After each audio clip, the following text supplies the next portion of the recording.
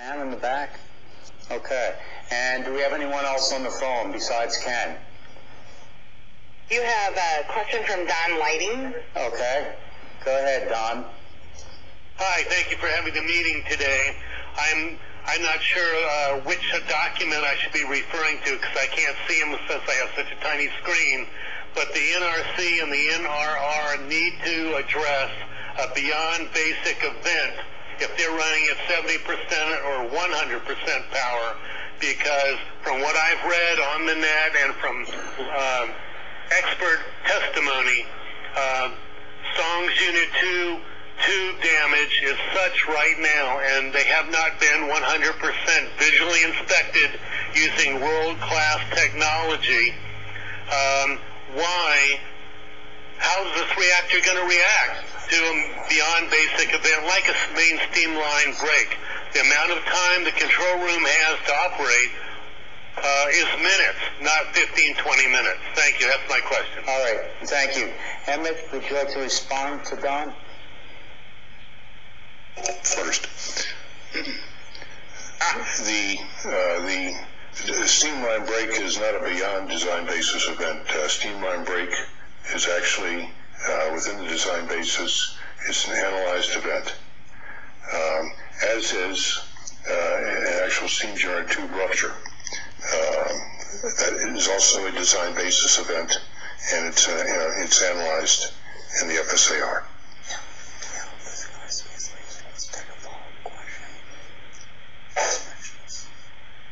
All right, Don, are you still with us? All right, Emmett, go ahead. You have something else. Okay. With respect to the inspections, the steam generators have been inspected 100% with the industry standard probe. That is, all tubes from end to end.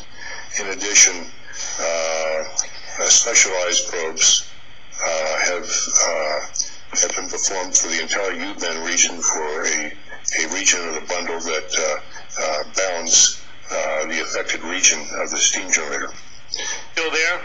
Yep, we're still here, Don. Oh, great. I have one really quick follow-on question. Okay. Hang on, Emmett. Just let Emmett finish, and then you can ask your follow-on question, okay? I guess I've completed my response. All right, go ahead. What's your follow-up question, Don? My follow-up question is the NRR going to now work on a cascading steam generator tube failure scenario? Up to the current time, it's only been a failure, a rupture, or a leak. And SONG's Unit 3 has proved that many tubes can fail at the same time, creating what's called a cascading effect. Thank you. Well, naturally, the objective of the work that is ongoing by Southern California Edison is to demonstrate that no tubes will have unacceptable structural margins or unacceptable tube integrity margins. So the objective is to not encounter the sort of situation that you have described. Thank you, Emmett. Thank you very much. And one suggestion is I think they should have a dedicated email address so people can send the NRR specific questions, technical questions, that they'd like to see the NRR address. Thank you very much. You know, Don, before we go, there is a feedback form. If you send your question in, there's an NRC public feedback form available on the NRC website. If you or anyone wants to send the NRC any additional questions, and they'll be referred to NRR or to the appropriate people, we'll try to get your questions answered. So, but we appreciate your comments. Anyone else on the phone? Your next question comes from Ron Rodarte. Your line is open. Okay. Go ahead, Ron. Thank you. I'd like to say I'm watching from Prague, Czech Republic, and it's a little bit obvious that the most important question asked tonight, well, one of the important questions was from Kendra and asking for information on a report, and it seemed to provoke a response which was one of the report is secret. that to me is not a response to a direct question. It was mentioned in the meeting prior, and her next question was one that was a promise of reporting information back to the public when the previous question was not even answered. I think that's typical of what's been going on with the San Onofre plant and others, and I wish to say that it's a much better policy to address the public directly and answer directly. Thank you for the meeting. It's a bit of a time-consuming thing to watch, but when one question is answered, at least maybe we can make some progress. And thanks for your time. All right, thank you for your call, Ron. Why don't you step up and, I think what he was driving at was the document, the 5059, is not really a public document. Yeah, correct? it's right. It's a licensee document. It's never been a practice for NRC to make licensee documents public. So they're available to NRC inspectors. We can review them, anytime, 24 hours a day. But we have access to them. We will review them and inspect them. And in particular, the 5059 documents that you're interested in, they're being gone over with a fine-tooth comb. So, Dave, why don't you tell people what a 5059 is for anybody else who might be listening on the phone, and then maybe tell what the NRC does with that information. I mean, it doesn't appear, I'm not making any judgments here, but it's not something that happens so much in a vacuum. But I think for the last caller, and for Kendra, how does the NRC use this information? What do they do with it? Maybe you could talk about that a little bit? Yes, the Regulation 5059 involves changes to the facility as described in the final safety analysis report, which describes their facility. And so if they make any changes, they're required to do a 5059 evaluation, which it evaluates the changes against the criteria in 5059 to determine whether a license amendment is required. And it's 5059 at the end of the day boils down to a yes or no question. Is there a license amendment required? Yes or no.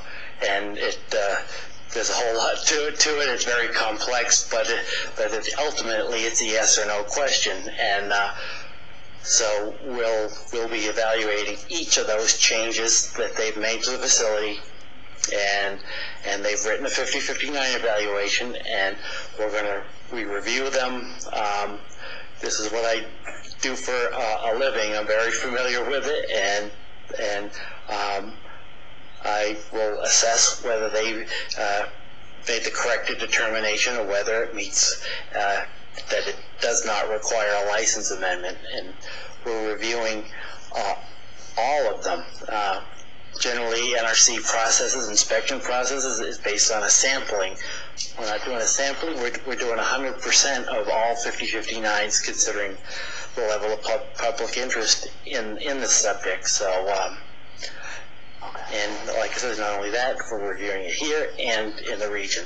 So, but there's nothing they can do about it. In terms of what's publicly available, I think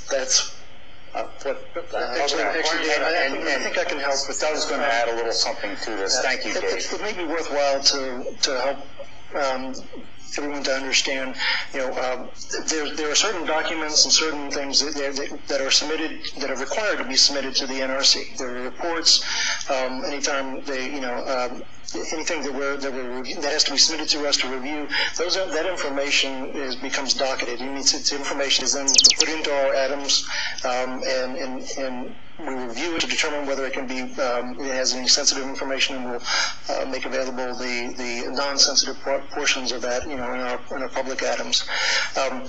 when we issue the license to the licensee, they have certain programs that they have to implement. How they implement that, the records that they have associated with that implementation, those records have to be available to us when we do inspections to confirm that they're in compliance with their programs. Those are the documents that get reviewed by inspectors when they go out. But they are licensee documents. They're licensees' records of how they implemented their programs.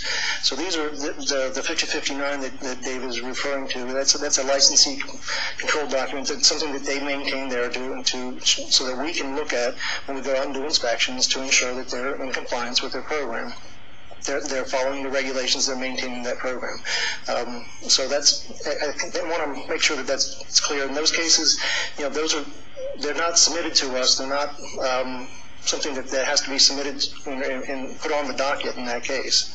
And when we review them, they're not being submitted to us either at that point either. We're just looking at them when we're out there on site and ensuring that they're in compliance. Right. And I should say, the licensee is not required to submit their entire 5059 evaluation on the docket, but they are required by 5059 reporting criteria to submit a periodic report that summarizes each and every 5059 evaluation that they performed, what was the change, and what was their basis for why this change of facility did not require a license amendment. So that is a required report. It's not that the licensee is required to submit, and you will have access to that when they do that. All right, and they're required to submit that on a periodic basis, so that when that is submitted at the time when it's due, then that information will be available in that as well. Right, understood.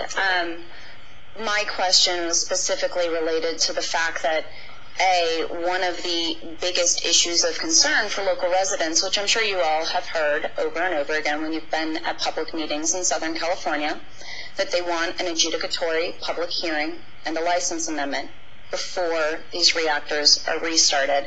I'm sure you're all well aware that this issue is before the Atomic Safety and Licensing Board in a proceeding, and that there's another issue to retroactively address, a 2206 petition, to retroactively address whether or not a 5059 was required previously when the drastic alterations were made to the design of the replacement steam generators.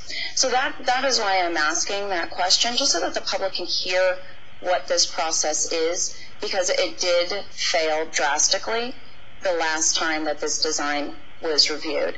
And so therefore, I mean, with the restart plan, the public wants the assurance of transparency from the licensee. They can say that safety is our top priority over and over again, but when they come to a public meeting and say their data that they are using as the primary premise for their restart plan is experimental data that's never been used in an operational assessment, and they expect us to simply accept, this kind of process, which is, as Ron said, that was on the phone, a private process between the licensee and the NRC, without the opportunity for that public transparency, for that critical independent review.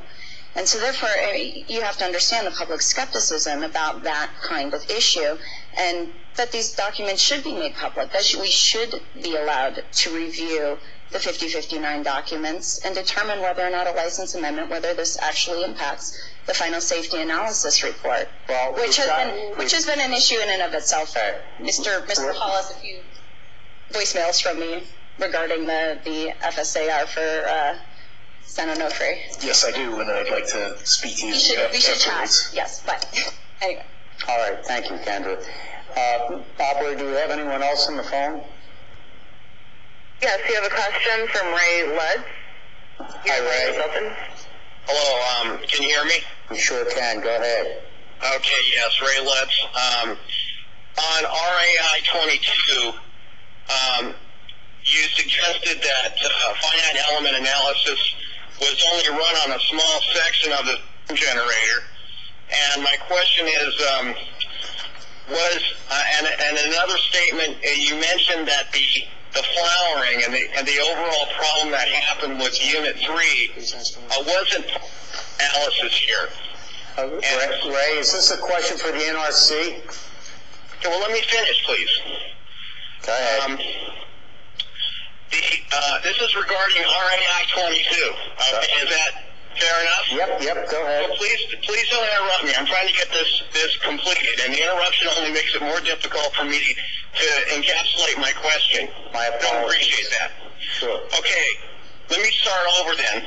The finite element analysis you said was run only a small section of the steam generator, and earlier in the presentation you said that the tubeware was not part of your analysis and that you were eliminating that from the analysis. And my question is, was the flowering type of, that is the inline, the in-plane movement of the tubes, was that part of your analysis, your finite element analysis, or was that eliminated? It sounds like it couldn't be, because you're only analyzing a very small section of tubes and not the entire tube bundle. I do have a follow-up question. Can anyone answer that? Yep. Yes, we'll attempt to answer it.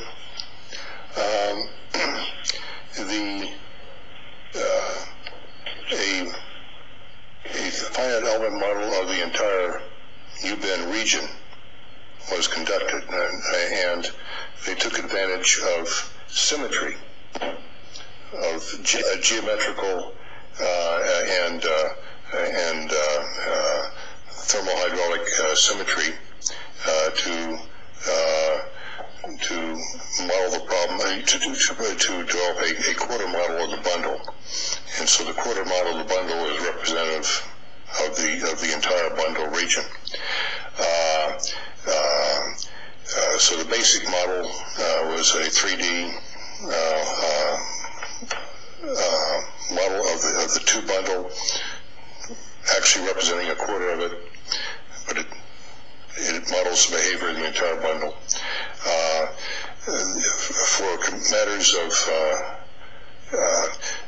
that model was run several times, but for computational efficiency, the problem was subdivided to consider to work with local models, which every so often are recalibrated against the big model. So it's in essence a 3D finite element analysis of the entire tube bundle. Okay, then my follow-up then is, was the analysis run to accurately predict the tube failures in Unit 3? In other words, is your analysis able to predict the failures that occurred in Unit 3 or not? These are the Southern California Edison analyses, and they performed Arriva and MHI performed an analysis which does predict the conditions in Unit 3 which led to the instability, and then that model then is applied to Unit 2 to predict what's going to happen in the future. Now, I do have to note that the models were tuned. If you follow the expression, they were tuned to yield the condition that was found in Unit 3, and then you apply. You look at the plan, Unit 2 unique circumstances, and the actions that were taken during the outage to Unit 2, and then using the same model, you try to predict what will happen in the future at Unit 2.